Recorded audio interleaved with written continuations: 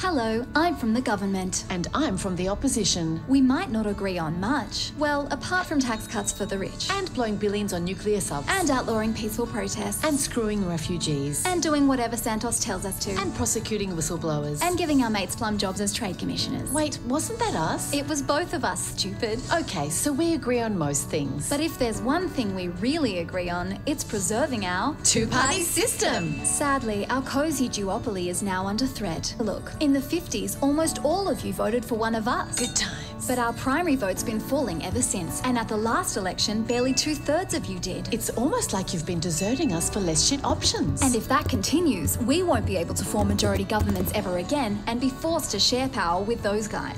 Sure, we could reverse this trend by winning back your votes with less shit policies. And by having different policies to each other. But we said, nah. Let's just change campaign finance rules to make it impossible for newcomers to get elected. Introducing our 3-step plan to rat-fuck the Electoral Act and rig the rules in our favour. Step 1. Give ourselves a shit ton more of your money. We already get millions in public funding after every election, but we figured, why not more? Don't all candidates get that funding? Yep, but if you're a newcomer, you start off with approximately fuck all. So the only way for newcomers to fund an election campaign is to raise donations. Yep, which brings us to step 2. Limit how much candidates can raise in donations. Genius. We'll tell you we need this to stop this big sack of shit. And sure, limiting the influence of big money in politics is a good idea. But we're not worried about the one loser who spent a fortune to win a single seat. We're worried about all these newcomers who crowdfunded donations from you and won all these seats off us. And these ones off us. What's that? Will this also limit the money we can raise? Oh, sweetie. We don't rely on donations from you. Most of our revenue comes from corporate membership fees. Union fees. Investment portfolios. MP levy. 10 grand to hang out with this bellend. All of which we can exempt from being called donations. And if newcomers still manage to raise enough to compete with us? That's where step 3 comes in. Limit how much candidates can spend on election campaigns. Will that spending cap include the shit ton our MPs get in taxpayer-funded staff, travel, ads and offices? Of course not. We're such cunts. We are. Two-party system. So to sum up, give ourselves more of your money. Cap the only funding newcomers have to challenge us. And exempt ourselves from those caps. Thus making it impossible for newcomers to compete with us. We know you'd never stand for this shit fuckery, so we'll call it an integrity reform. And maybe throw in some good stuff so you'll pat us on the dick for saving democracy. And if that sounds like an outlandish conspiracy to entrench our two-party duopoly forever, just remember that's exactly what happened in Victoria. Hello, I'm from the Victorian government, where we used to have 3 independents in Parliament. But then we increased public funding for ourselves and capped everyone else's revenue. And not only were no newcomers elected at the last election, we even got rid of the independents we did have. Amazing. Thanks for showing us the way, Victoria. We need that shit at the federal level. And quick, because if we don't rig campaign rules in our favour before the next election, we might never control this joint again. Participation in our democracy will increase. And we wouldn't be able to keep agreeing on most things. Like keeping job seeker below poverty levels. And rorts that prop up the housing bubble. And defunding the NDIS. And relying on dodgy carbon credits. And approving more coal and gas. And native forest logging. And habitat destruction. And betraying renters. And our Pacific neighbours. And being totally captured by these fuckbags. And we wouldn't want that now,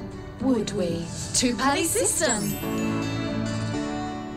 Authorised by the department for rigging the rules of the game instead of trying to win it by being less shit. P.S. We're really hoping you don't get wind of our plan before we try to ram it through Parliament. So please don't share this video as widely as you can.